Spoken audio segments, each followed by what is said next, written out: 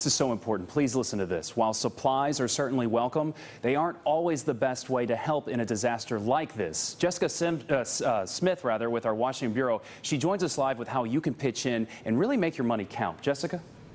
Well, experts say the biggest need right now is cash, but before you give, you should make sure your money is actually going to a good cause.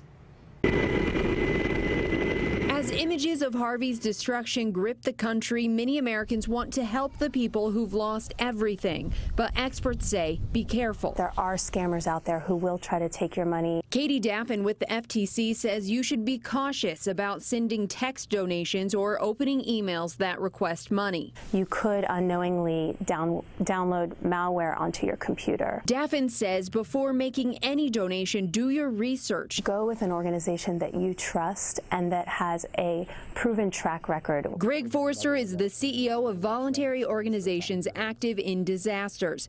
VOAD is an association of vetted groups that help communities recover from disasters. Forrester says if you want to help, donating money is best. It allows the flexibility of being able to actually get the things on the ground that we need as the needs are expressed immediately. Food and clothing donations can often go to waste or cause more work for volunteers. Very well-meaning people start to collect items that may have been put out there on social media as to what the need is without knowing that we've already got those resources en route. If you want to help with recovery efforts on the ground, experts say to hold off before heading to Texas. VOAD says an influx of volunteers from all over the country could eat up valuable resources victims and local volunteers need. This is a marathon.